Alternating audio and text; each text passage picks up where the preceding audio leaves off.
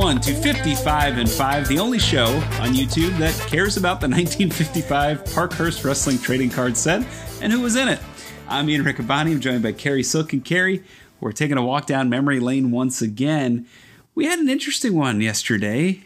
George Gordienko. Yeah, it was a name that you knew, but we didn't know much about him. After hearing about his history, I felt I should have known more, but I did know his name. And that's why I'm happy that when we do these ones where I'm sort of stumped, and through the magic of Twitter, some of these people that are more, who are, I don't consider myself a historian, I just know a lot of stuff, but guys like Pat Lepard, guys like Matt Farmer, guys like Tim Hornbecker. Right. I don't know the man's name, but he goes under the OST. And George Napolitano, too. Right. We need to find some of these people that know wrestling history, some people that are older, and it also helps if they're Canadian, too. Sure. Yes, this Greg Oliver's another one. Absolutely. This set So please chip in, is what I'm... Please, because there are wrestlers in the set that wrestled primarily in Canada. We've featured A-list wrestlers, Argentina Rocca, Vern Gagne, Bobo Brazil. And then we've had Steve McGill, who had a cup of coffee in Nebraska and somehow lucked into being in this set. Yeah, I mean, he went a year without a decision, and somehow he's in this set with all these great Hall of Fame wrestlers. So if you know anything, please leave some comments, give a thumbs up, check us out on Twitter. It's been really fun to go through a lot of these names, and we're already on episode 19. I can't believe it. Well, who do we got now? All right, so for the folks playing along at home, here's the deal. In my hand, I hold a safety net. This has information on the wrestlers. It's like Jeopardy, where Alex Trebek, he asks the questions, but I myself... I'm not necessarily knowing who these wrestlers are before I'm giving them to Cary. Cary's a wrestling historian. Cary may know these wrestlers, and we're looking for personal anecdotes. We're looking for stories of Cary maybe seeing them live, reading about them in the magazines. Cary had a great story about seeing Tex McKenzie live. He saw Vern Gagne live. Will he have seen this next wrestler live? There is a possibility, albeit a small one, that you've seen this next wrestler live. He's gone by many names. One of them makes him sound like a Dick Tracy villain. If you remember the great comic Dick Tracy in the movie. I'm going to set the timer at 5 minutes. This is intended to be a 5-minute history review of these wrestlers. I'll show this to the camera. I'll put it over the great Captain Lou Albano and Uncle Gunny, who are our spiritual advisors on this project. There you have it. Cary, what can you tell me about Shoulders Newman? Oh, no. Lou Shoulders Newman. He looks like Dick Murdoch. He does. Kind of looks like Dick Murdoch mixed with Tony Deppen. Yeah, very good. Yeah. Oh, damn. Would it help the Masked Marvel? Well, there's been so many Masked Marvels. True. Yeah. There's been so many the Canadian Masked Marvel. No. Okay. All right. So... Lou Shoulders Newman wrestled from 1939 to 1964. Or 1967, excuse me. 39 to 67. Really? He also went by the name Lou Nyman. Lou Nyman.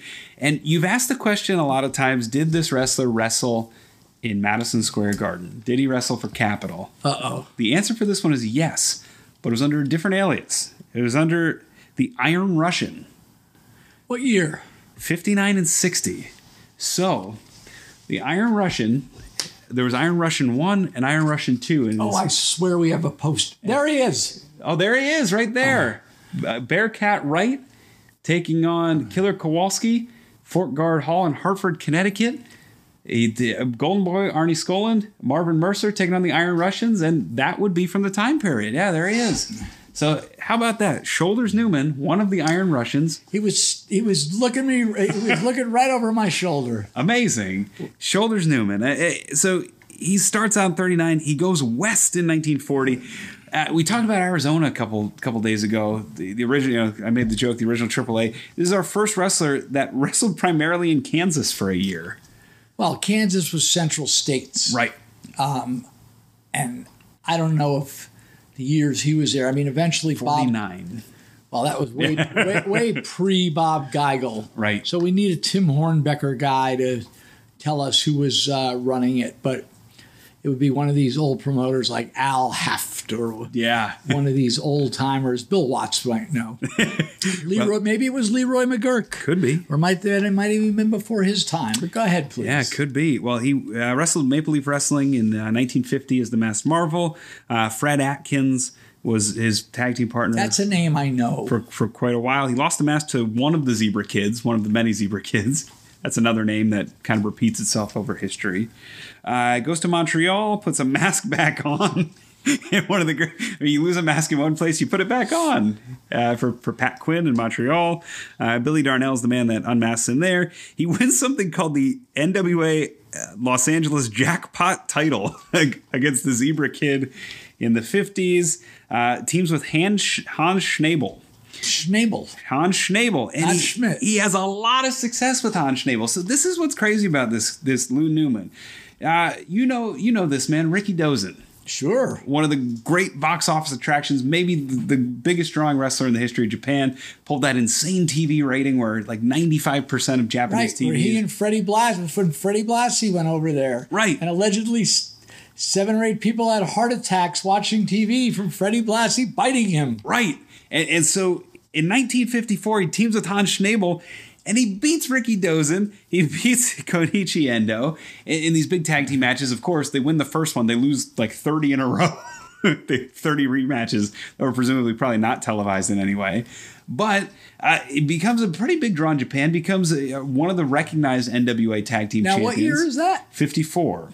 He must have been, because we referenced the Sharp, well, I don't know if we got Sharp to Brothers. The Sharp Brothers. They're in the set, yeah. But I think that might be the beginning of when they were bringing they had pro-American style wrestling, and they were bringing American wrestlers.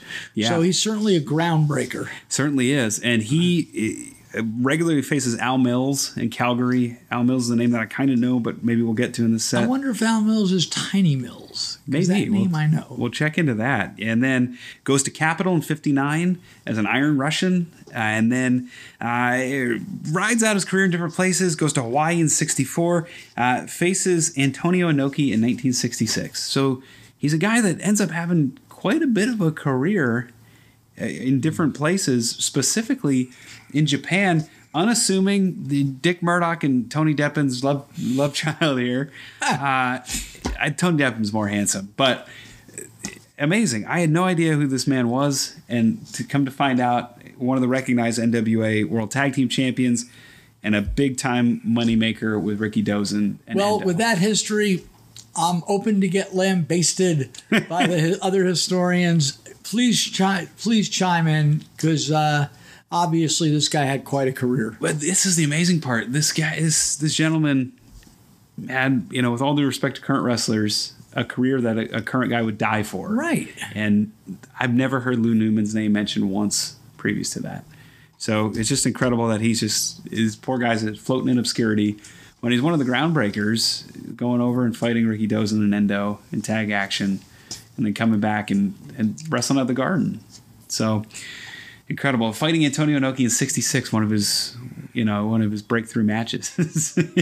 Just incredible that somebody like that is just kind of lost to history. Very good stuff. Yeah. So Lou Newman, card number 20, maybe one of the weirder cards in the set. It just kind of looks like he's naked, but we'll ignore that for now. This one's been fun, Cary. I enjoyed researching Lou Newman. Very good. Let's. So we're going to number 20 next. Lucky number 20, and boy, do I have a name for you on number 20. I got it right here. It's a secret. I'm not telling Cary.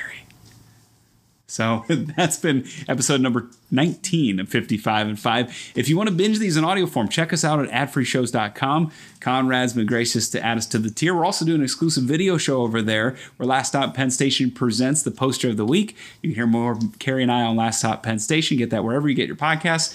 I want to thank Cary, Lamb Chop, AJ of Bisson Creative, and Web Design for presenting 55 and 5. I'm Ian Rickabotten. Happy wrestling, everybody.